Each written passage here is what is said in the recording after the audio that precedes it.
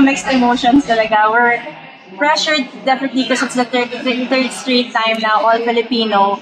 So, syempre, you wanna have different motivation and inspiration naman to fight and defend this title as well. But we're just very excited also to be gaining 2-3 more players with DJ Rodriguez as well na sana mas makatulong sa campaign namin this conference. And I'd say I'm just very, very happy sa tinitraining ng buong team.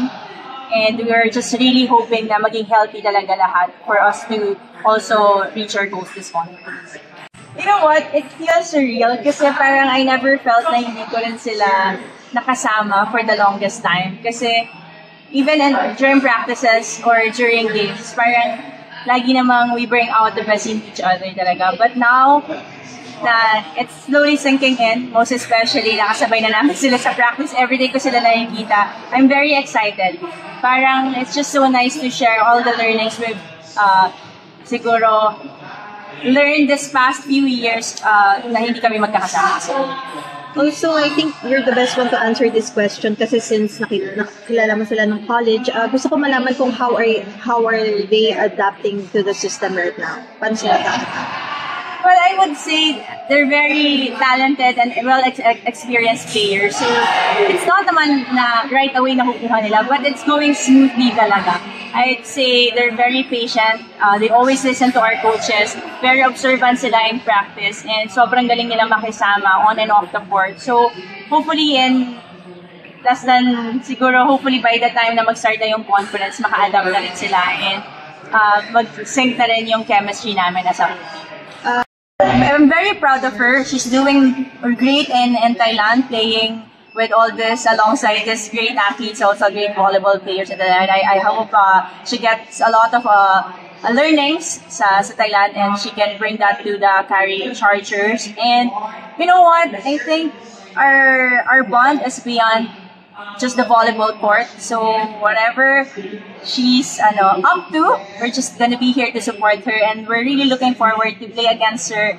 And siguro it's for sure a healthy competition, but I can just wait to see how she's grown also as a player and as an individual. Honestly, in our team also, it's the first time na medyo nagdagdagan din kami. May mga nabawas din, but I think very exciting pala yung part na ganon. You get to know other players as well. Merong nadadagdag. Siyempre, added pressure also sa mga nandun na sa team eh. Parang nag-challenge ulit kami to show na kung sino yung deserving and to prove kung ano yung rules namin sa team. And I think it's a very healthy competition. But going to this conference, I'd say ito ata yung full time na nakakuha kami ng full month, more than a month to prepare for another conference. So, alam nyo, ang wish lang talaga namin lahat, everyone's so competitive, diba? We wish lang na healthy talaga. Yun lang talaga yung wini-wish namin. Kasi with the high level of competition, lahat yung pressure andyan kasi nag-move lahat ng players' movement. Everyone wants to prove something. Everyone wants to get the title. So, grabe, pukpok talaga yan. And I know all the players are doing extra effort to show their best performance this confidence. So, sana maging healthy lang lahat. We're praying na makalaro lahat 100% this conference and all throughout the game. Say they're very matured. They're veteran players. So, grabe sila talaga. Very attentive sila in practice.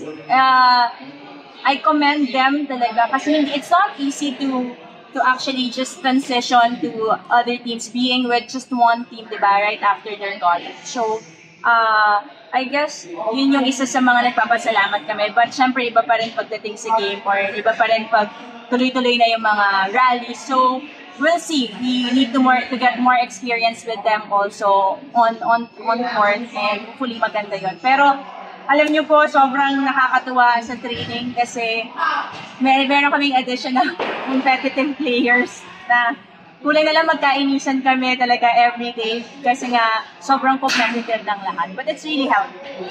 Siguro out of